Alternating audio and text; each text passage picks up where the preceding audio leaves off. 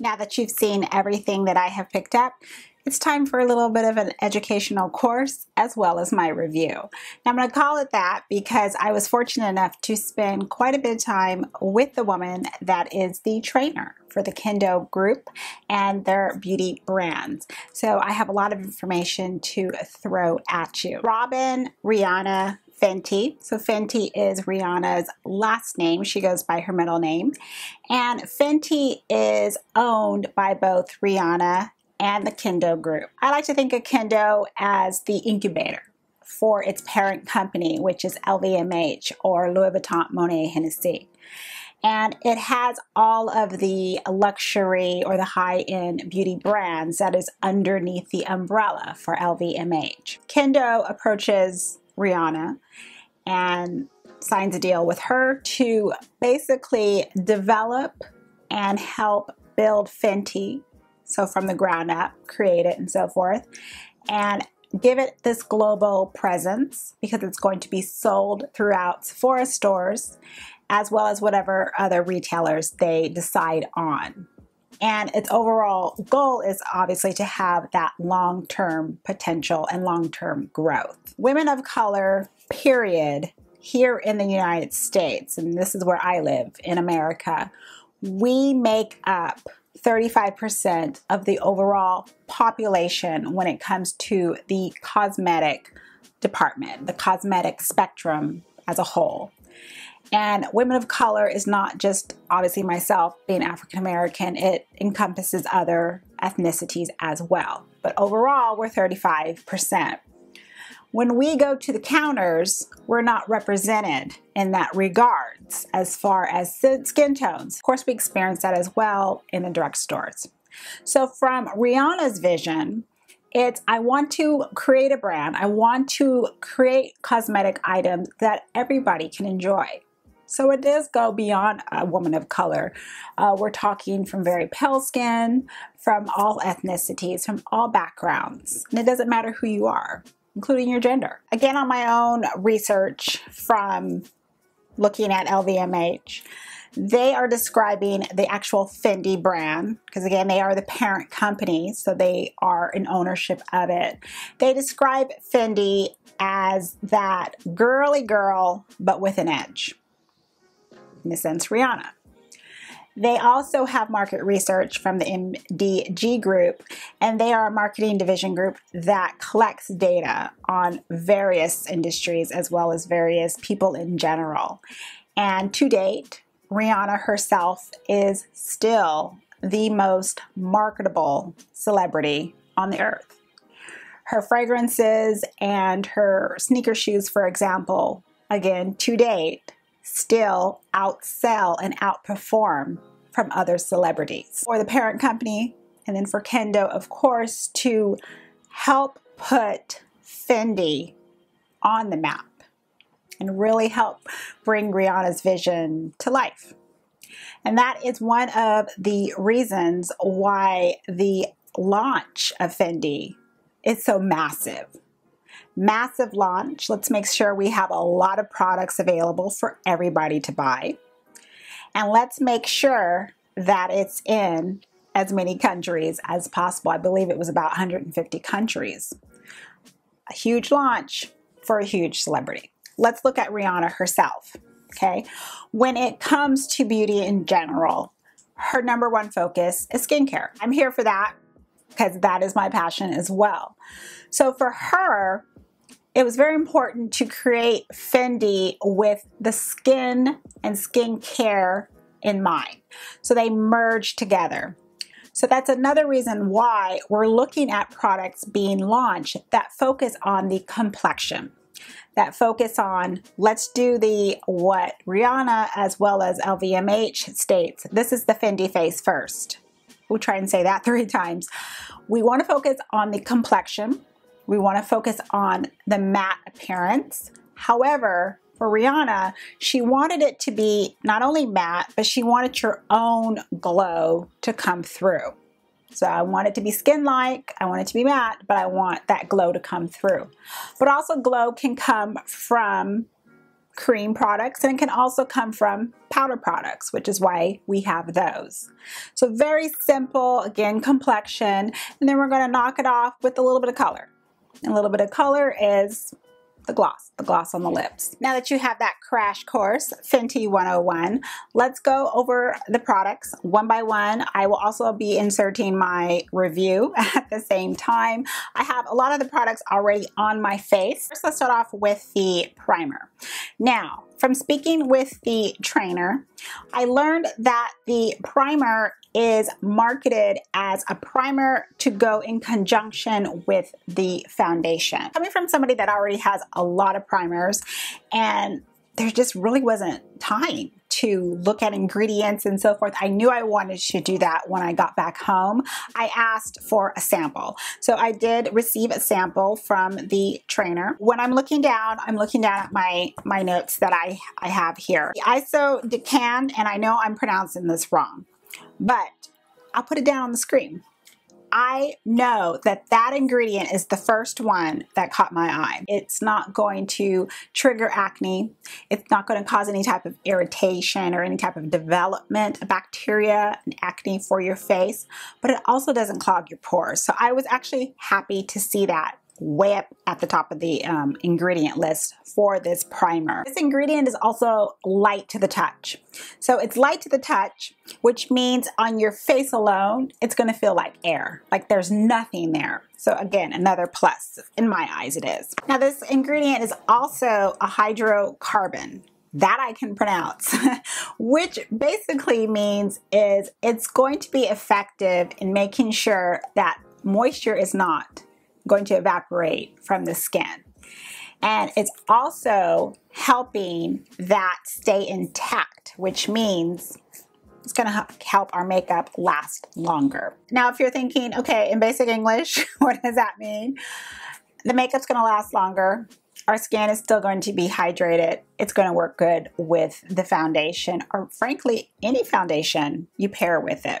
So I am happy that I got a decent size sample here. Not only do I want to use it with this foundation, but I want to use it with other foundations as well. Next is the foundation, which I personally was the most excited to play with because it's the complexion, and anything for the complexion I'm there for. This is the Pro Filt'R Soft Matte Longwear Foundation. That's the packaging. Now, I do want to talk about the packaging at this point because it's just pretty much going to be the same around the entire all the packaging. I prefer the packaging that's on the box, and this is just going to be my own petty opinion, so take it with a grain of salt. I love this packaging. I think that the box itself and the whole color scheme matches the girly but edgy vision that the company is, you know, projecting, as well as Rihanna herself. Now, when I look at the packaging itself for the actual products that come out of the box, that's where it ends. It ends right there. It's the shapes that is what I don't like. I don't like this hexagon, heptagon, pentagon, all of this shapes that's in everything, honeycomb looking. I never liked those shapes when I was a kid. That was the first thing I thought of when I saw the promo pictures. I was like, ugh. The foundation bottle, at least I can hang with because it's still that, you know, cylinder shape. And then the cap itself with the pump, I always love a good pump, but when you put the cap on it, it just goes, you know, right down. However, this is where it gets annoying. I cannot stand when there is some sort of a shape going on, and when you have the cap, you have to make sure that the cap has to perfectly align in, because there's a thought process. I don't want to think. I don't want to think. So what do I do with most everything that has a cap? I always leave it off, and I have a little bag full of caps, and then if I have to rifle through, I'll rifle through it. But mostly if it's here at home, I just leave it without the cap, so I don't even have to deal with it. That's just me, and I probably will start leaving this cap off. See, I just had to think right now, where am I going to put it? The top ingredients are there to help stop water loss. Keep the moisture in the skin. Let's keep the skin hydrated. Let's keep the skin moisturized, which is going to show as more radiant skin, although it has that soft matte appearance. Personally, that is a foundation finish that I can get on board with. I do know that there are individuals, because I have worked with them, that are highly allergic to dimethicone. There's some that just cannot stand it. It also not only causes allergic reactions to their skin, puffiness, redness, itchiness, they start to break out. You know, so I do understand that. So I definitely want to state, if you have sensitive skin, if you have allergies, anything, make sure you are doing your research, be diligent on that aspect, and check it out first. However, I feel that with the other ingredients that it's surrounding this particular dimethicone, it's helping it glide on the skin, and it's helping it retain the moisture. Quick scent wise, I did detect a very faint smell.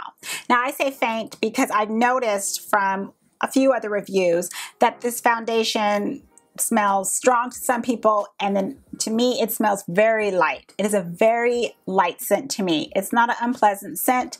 It's not even like a baby powder type scent. That was kind of the first thing I thought of, but I also thought of like perfume, like a soft perfume. It's very faint, but it's nothing that lingered on my skin, nothing that I felt like I need to take this off. How to use. It does state on the bottle, it states on the box, it states on the website, it states all over the instructions that you need to shake this up. So I definitely make sure that I am shaking this up very well before I use this. Biggest takeaway that I got from the trainer, and what I can pass on to you, is that with this foundation, skin prep is key. The skin needs to be moisturized, and it needs to be moisturized well. That is Rihanna's thought process going into this foundation.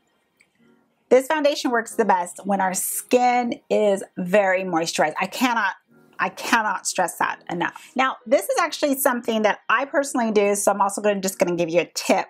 Let's say you're not really sure as far as the hydration level, and you're like, oh, I don't know if I really did it that good, and you want to use the foundation for that day. I just recommend just pull in a face oil. So what I would do is I would just put a light layer of the foundation on first. Just put a light layer on. Then as a second layer, I would just pull in whatever face oil you have. However, I would prefer you to use one that's a little bit thinner. Don't use a face oil that's so thick.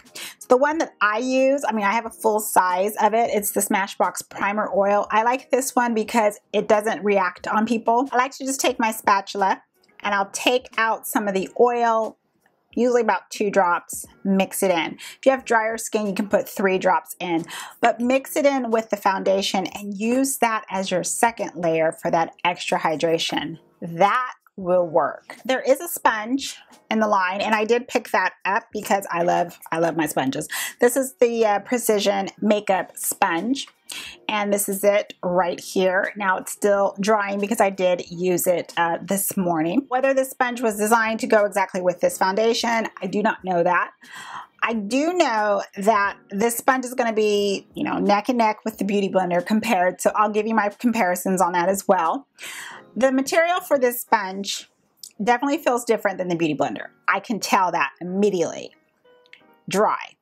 When you get this wet, it's incredibly soft. We're talking soft, soft, soft. And it feels very soft on the skin as well. The main thing that I noticed with using a brush with this foundation is that, and this is this side, it looks drier. I don't know how it turned out that way, but it does. With this brush, because this is the only one I've used with it so far, it just looks drier. Now, when I used it on this side with the sponge, it looked skin-like, okay? Getting some moisture in from the sponge. So what I want to do moving forward this week, because I'm going to continue to use this foundation probably every single day. I want to use the sponge with other foundations just to see, but I also want to use a different brush because I have another brush that looks like this, but it has different hairs. So I just want to see. I want to see, is it just a foundation that looks better with a brush? Does it look better with a sponge? Or does it look better with my fingers? I haven't had the opportunity yet to use it with my fingers, and I want to do that this week. Now I want to talk about, briefly, the new controversy with this foundation, with it, the dry time and oxidizing and so forth. So I just want to touch briefly on that. What's confusing to me is that everything that we've been using, everything that you use oxidizes. You just obviously don't see it with the naked eye, but it is changing because oxygen around, it's everywhere, so we can't avoid that. But with this foundation, how Rihanna's vision was, how it was created, it is going to dry down, oxidize to the color, supposed to dry down and oxidize to the color of your actual skin tone. As close of a match as possible. It's the same thing. With this foundation as well, it is going to set itself. So you don't need to set it with a powder, loose powder, pressed powder. You can apply it, it's going to dry, and you're done. You can start applying your additional products as well.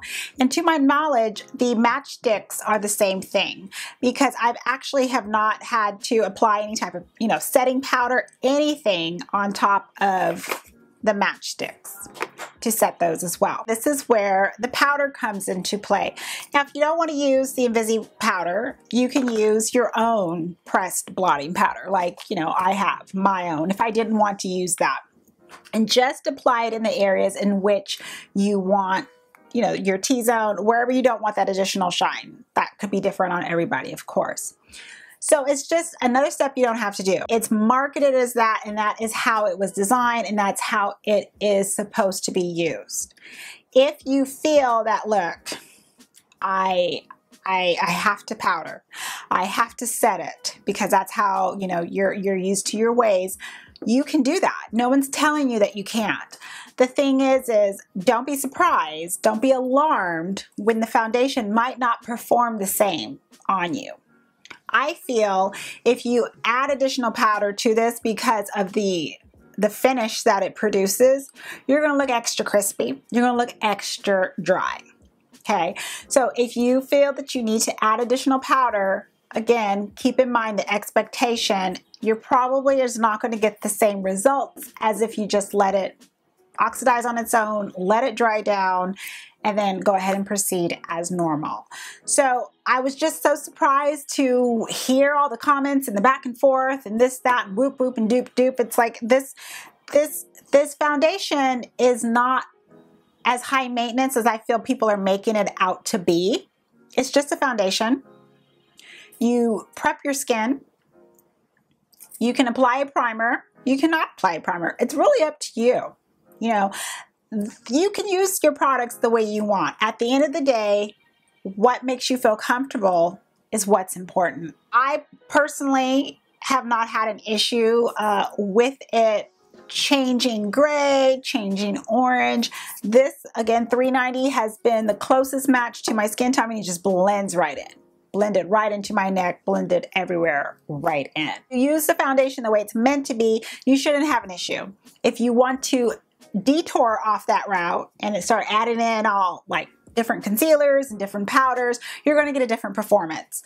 Everything is oxidizing. You can't help it. Okay, the chemistry between not only the oxygen hitting, the air hitting, the formula hitting your other foundations, your products that you use to prep your skin's oils, the chemicals, the minerals, they all react differently. You never know. It could be your blush as well. You don't know. Everything is turning, and there's just really no way around it. But I definitely wanted to make that noted because this foundation, this is nothing new. Okay, just really want to stress that it's not new. The only concept is it's new in the sense of, oh, it's something that is just going to dry down, oxidize, and I don't even have to set it. And actually that should be something that should make, I think, a lot of people happy because it's a less step you have to do. And you still are going to get a nice, beautiful finish. I feel beautiful finish on the skin. Coverage-wise, with the Soft Matte Foundation, I feel that it is a medium coverage.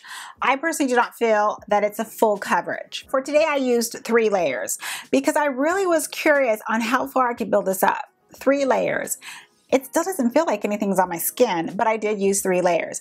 And that's why my final conclusion is I feel this is medium coverage because I still had to pull in spot concealers to cover up the dark marks on my face. This foundation had a lot of pigment in it, and I'm going to compare it to, let's say, the Double Wear concealer. With Double Wear, I can actually cover the dark marks with just the foundation alone. I don't have to pull in any concealer because that foundation has a high concentration of pigment. You may have redness, you may have other imperfections on your face that maybe one layer with this can cover, and maybe, you know, you think, oh, well, to me that's full coverage, but I personally feel that this is a medium coverage. It builds from light to medium, but as far as a true full coverage, no.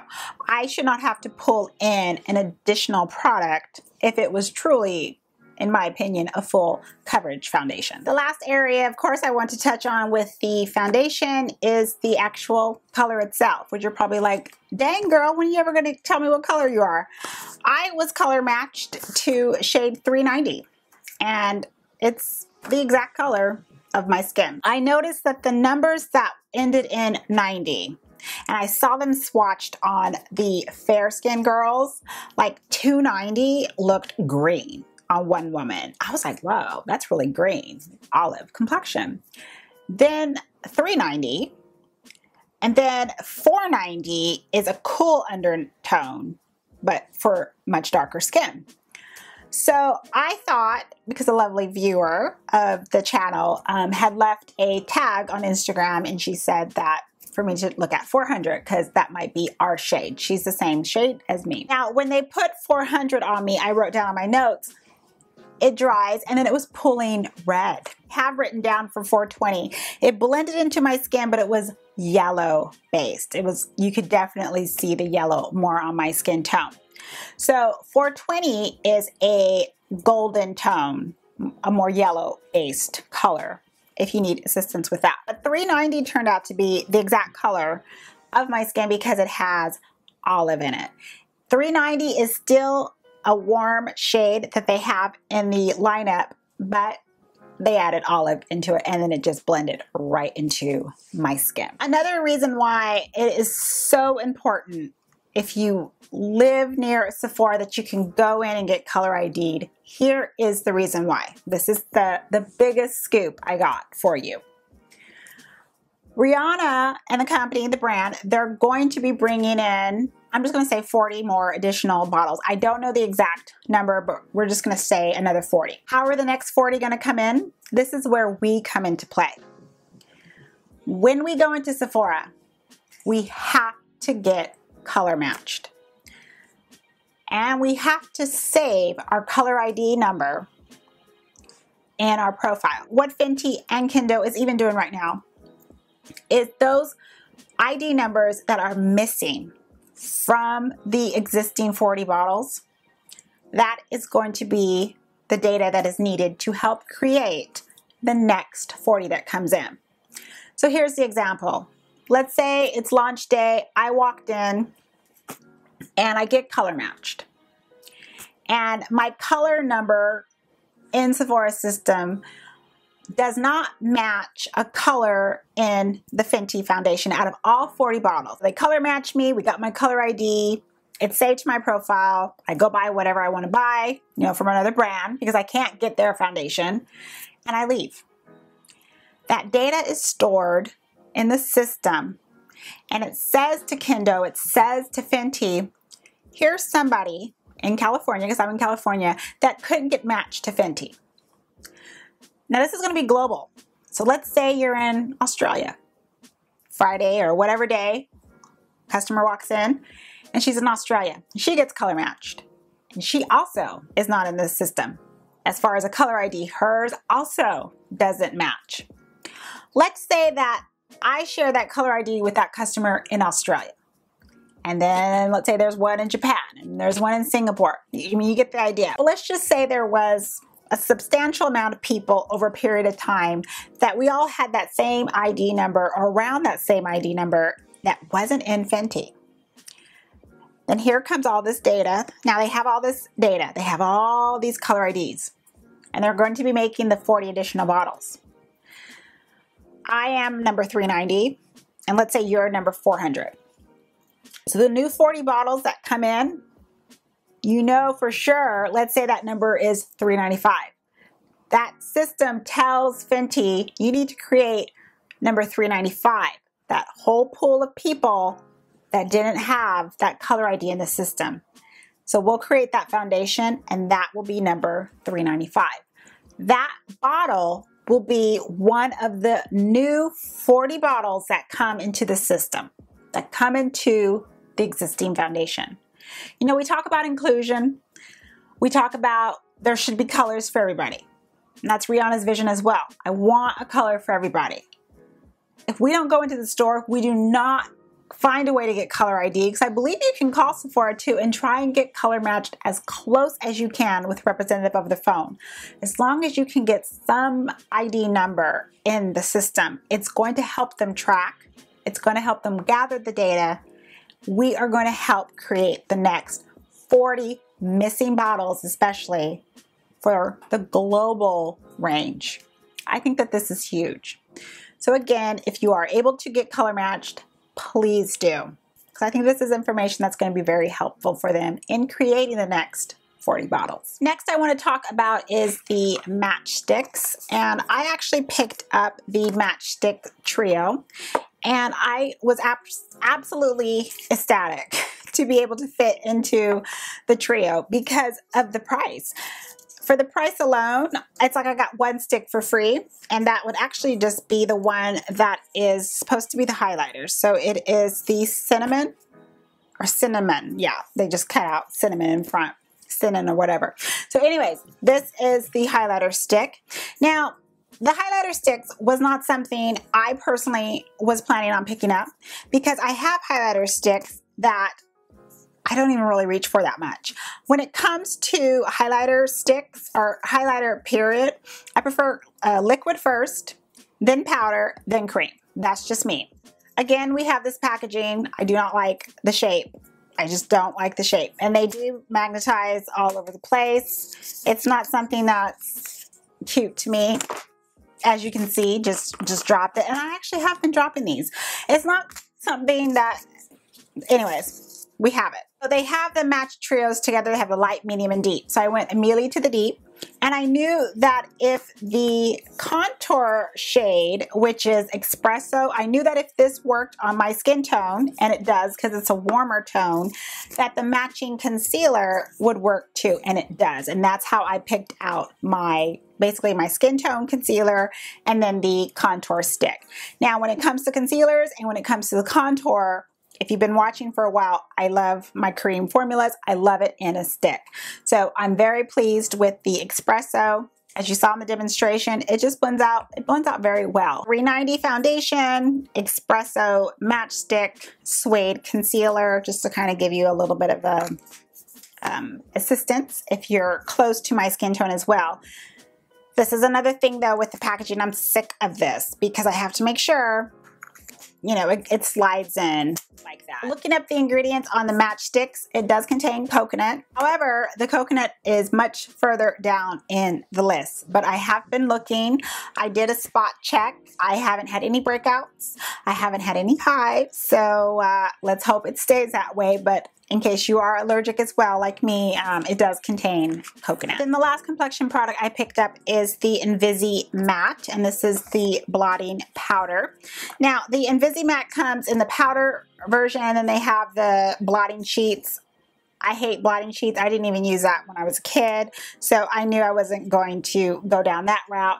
Now, I do actually like the case. I like this case. It has that Jetson look to me. That's exactly what I thought of. Very space age look here. And with the actual brush that you can buy with it, I didn't purchase it, but apparently it fits in right there. So I actually... that I like.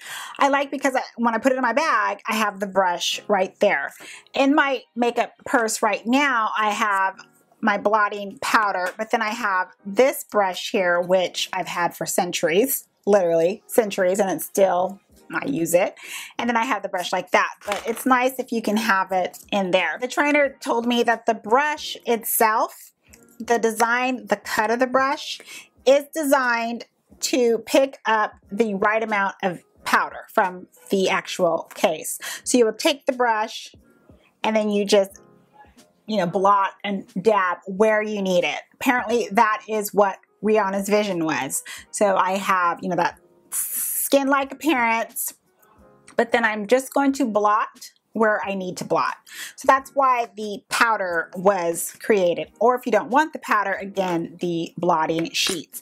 Now for today, I actually used the sponge inside, and the sponge feels, it reminds me of like the cushion sponge. And I just kind of went like this, and it did work. You know, I thought it worked, and it worked fine. For me, I'm just so used to just using a brush. I'll just go in with the brush. But the fact that this is designed to pop that brush in here, I'm thinking I might go back and take a little look at that brush to stick it in here. Again, just the ease of it. I have blotted with this powder, I would say more than I have ever reached for my Cover FX powder. I have to admit that.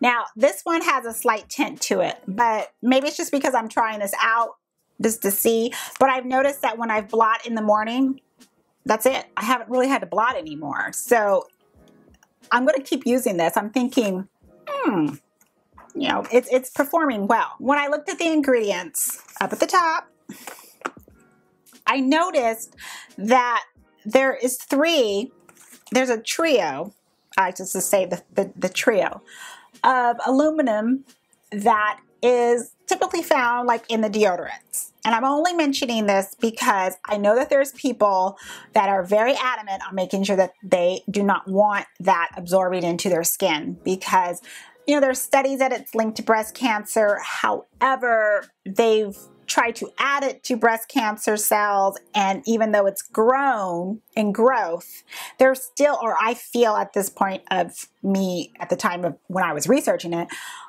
there still is not a direct link. And I could be wrong, so apologize if I'm ignorant on that matter. But I do want to throw that out, that in this powder, there is the trio of ingredients that is a cause of that. This trio of ingredients, they help you not basically perspire. It's going to help the sweat and the, you know, all that coming onto your skin. So that's probably why this powder works pretty well. But again, I just want to throw that out there in case that you are a customer and you want to avoid that. Make sure you do take a look at the ingredient list for the invisible powder. Now for some glow. Let's move on to the Killawatt powders. Now I have 2 of them that I picked up, and I went in with the notion that Trophy Wife is going to be mine. That was the one I was eyeing because I love yellow. I love that vibrant gold. I want to be dripping in it. I want to be peeling off Charlize Theron style. That was my whole entire look I had in mind. So I am wearing it right now. Of course, I have it on as eyeshadow, but I also have it on my cheeks. You can wear it at night, but I'm not gonna, hey, I'm living now. I'm not waiting till night. If I waited to go out at night to wear this, I'd probably be dead by the time I got to it. Absolutely not. I'm going to wear it during the day. I'm going to, you know, shine. It is intense. And the sunlight is just, you know, it's glittering, but I don't mind that. People will stare. I don't mind that either. Give them something to look at. It's beautiful. It's beautiful on the eyes, tear duct. You can put it on your lips if you want. The sky is the limit with Trophy Wife. This is a powder that is quite metallic. It is glittery. It's out there, like I mentioned. The highlighters that I immediately thought of were my other glittery metallic highlighters that I love. So I don't mind metallic. I don't mind the glitter. I don't mind metallic. I like that formula. I did try on the other highlighter that was white. I think it's called Metal Moon. I didn't write it down, but what I remember is that one is quite subtle on me. I remember when I applied it to my cheekbones, it pulled yellow. I didn't even really see a lot of white, but I was told from the trainer that one is geared towards lighter skin tones, or if you want a highlighter that is subtle. So definitely not as bold and intense as, of course, Trophy Wife, but there is another highlighter as far as it's by itself, to just one highlighter in a pan, because there's also the Killawatts that have the split pans here. Now the split pan here, the way I'm kind of thinking about this one is, I thought it was one side is like more subtle, like a subtle highlighter, and the other side is more intense, almost like, you know, like a metallic. I also enjoy just layering it, so just putting this one on top and then putting the sparkle one on top, just like almost like as a blush, and then just apply it as a highlighter as well. So I went with this shade. This is the Ginger Binge and Moscow Mule. Out of looking at all the other shades, like there's that one that reminds me almost kind of like a champagne pop, just of the colors. They all looked like ones I already have in my collection, but this color, I don't have this color. So I thought, maybe I'll just try this one because I don't have it. One thing I want to note about the highlighters as far as the ingredients, what I wrote down. The line is cruelty-free. However, the ingredient in the highlighters are not vegan. I wrote down because it has carmine in it, which is made from beetles. So therefore it is not vegan. So I definitely wanted to make sure that you knew that.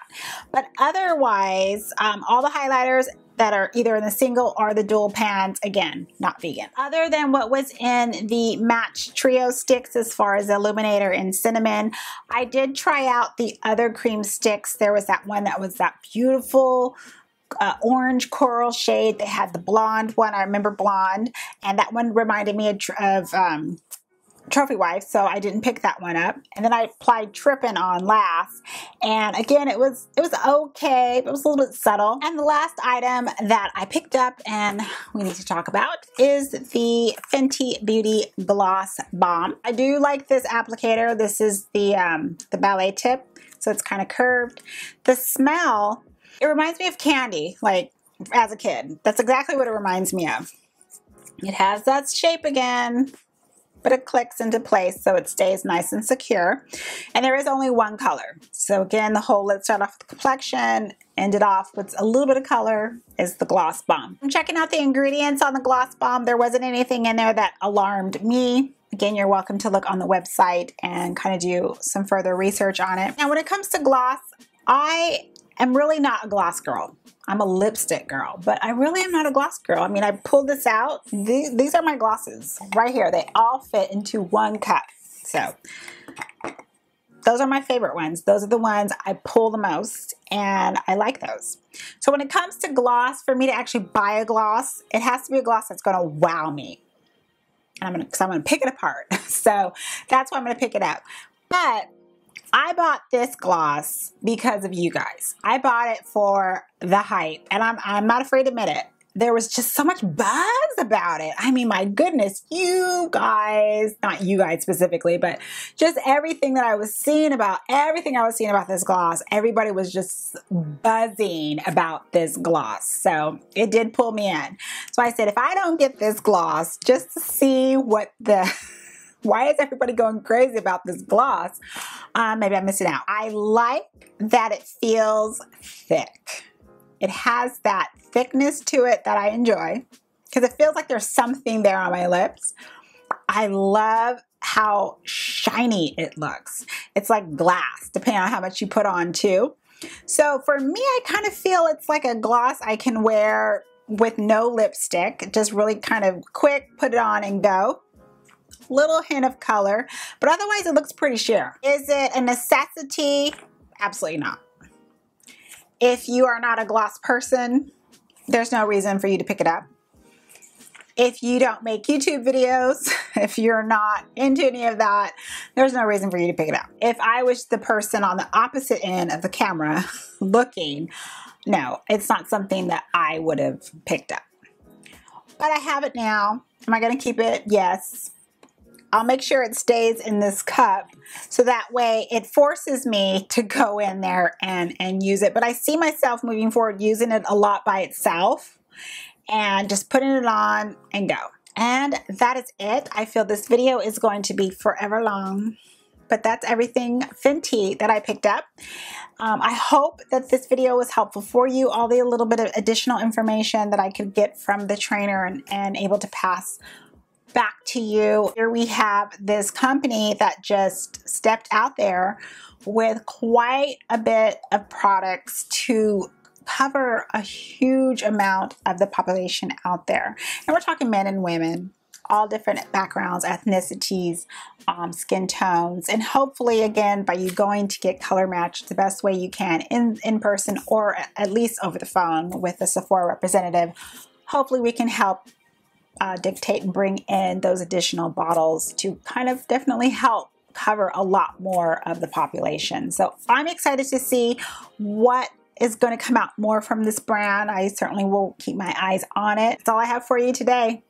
So thank you very much for stopping by and watching. Now that Fenty is over, the next video that's in production that I'm editing is Too Faced. Too Faced Peaches and Cream. How can you not sing that song when you hear it? My thoughts and prayers are with all of you around the world because we seem to be having a lot of unusual disasters and occurrences going on right now. So please be safe, be kind to one another, and I hope to see you come back here for the next video, which might be Too Faced or Estee Lauder. We'll see which one gets finished editing first. Again, thanks for watching. Have a great night, everyone. Goodbye.